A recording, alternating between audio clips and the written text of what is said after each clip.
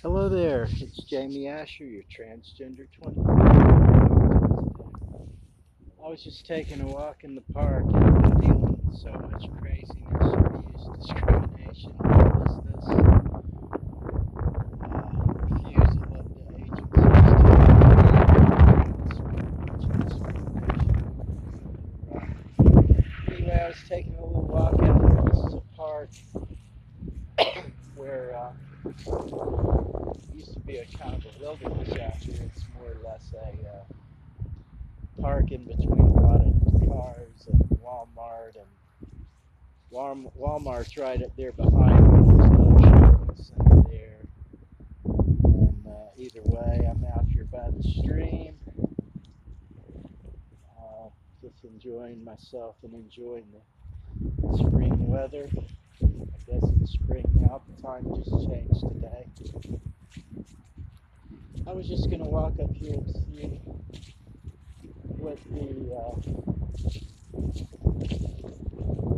who this park's dedicated to. We just had someone who was one of the council members here, a great person who's been strong in the community and planning for us and stuff. I guess somebody's drinking a little wine there today in the park. That's actually legal here. I assume some people probably sleep over here. Not, but either way, there's a lot of homeless people around here that they try to spin that don't exist. The shelters are basically torture chambers, misnamed as shelters. The Wizard of the Turf, founder Hamburg Place, John E. Madden. Well, this is the old slave driver here. Total commercialism. And they've dedicated the park to him, the only piece of nature left in the area, probably. This looks like some horses are buried here, probably from when this was a farm. Pink Pigeon, died 76. Sheba, those are their parents. Indian Hemp and Miss Lark's Fly. Now that was in 75. Now I lived here from 65 till in the night. Well, I was here till 2011 on and off.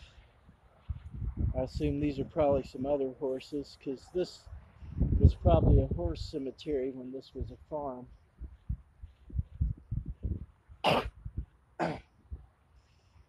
Nancy Hanks, this is probably the original one buried here, 1886 to 1915.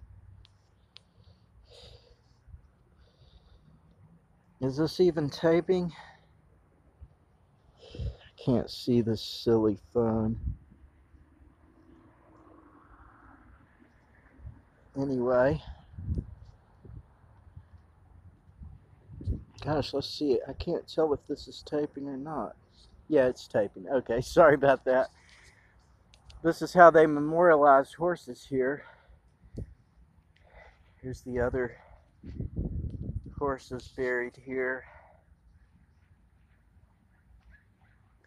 Miss Kearney, Ida Pickwick, Queen of the West Stakes winner. Yeah, that one in the middle must be the original, because that has the oldest date on it. Back in the 1800s, when this probably first became a horse farm. Lady Sterling, Starshoot, Ogden. You can look all these horses up if you should care to plot it. Major Del Mar, Silicon, 8-year-old record, 16-year holder of world records. Silico, and Sir Martin. I probably visited here when I was a young man. My parents always took me to places. that were considered tourist attractions back then. What's the only tourist attraction in Lexington, Kentucky?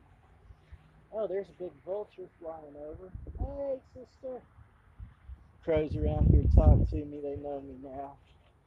I don't know the vultures as well. There's springtime. Anyway, just a little walk through the park.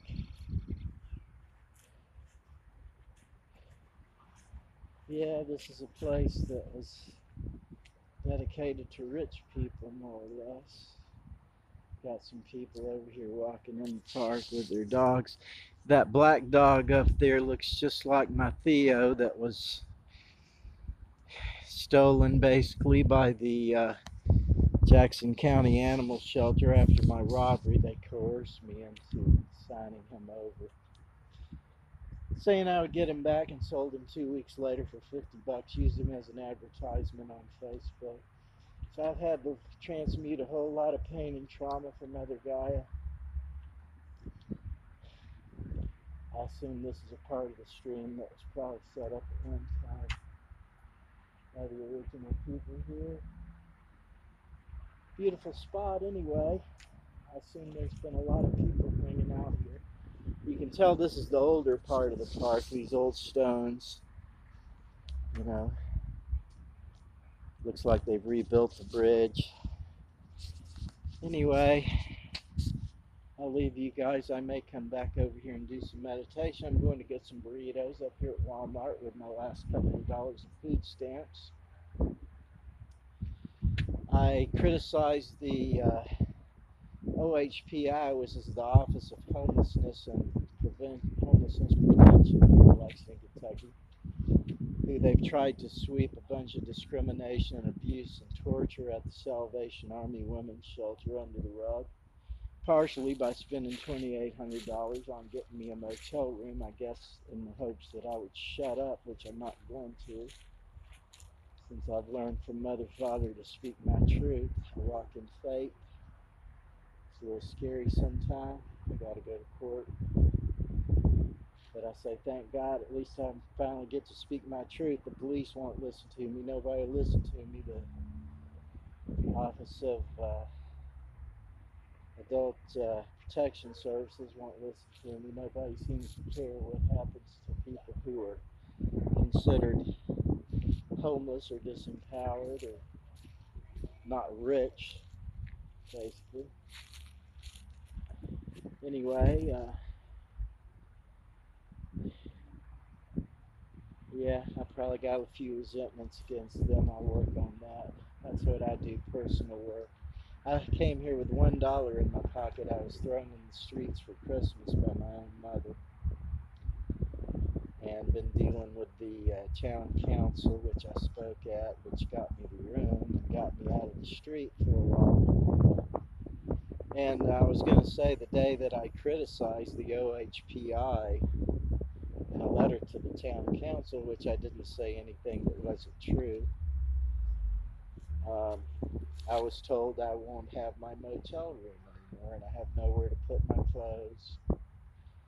The CAC, the Community Action Council, has said they would do this and that for me. They can't even say the word discrimination, even though this whole thing started about discrimination that they're trying to sweep under the rug and spin so they can keep their jobs. And then we got the OHPI kicking me out, basically, I think, because I criticized them. And they promised to get me an ID 2 weeks ago, and I've mentioned it 3 times to my social worker, and he can't even reply to me. And now apparently they are not going to do one damn thing for me after being gotten out of the Salvation Army by the mayor. I guess if the mayor doesn't speak, they don't give a fuck. So either way, I love you guys. I'm over here doing some meditation today, trying to get ready for my court, trying to be positive and create this new reality that we've been sent here to help Mother with. I'm one of those people that transmutes a lot of pain. I've gotten good at it as a master alchemist and a master, ascended master. I have to laugh because it's all labels to me at this point. I just know who I am. I'm not really comparing myself to other people, but I see a lot of darkness around me. Anyway, I love you guys. I'll leave you with a little shot of the park here and hope you have a great day and tell you that I love you, each and every one. Have a great day now. Bye bye.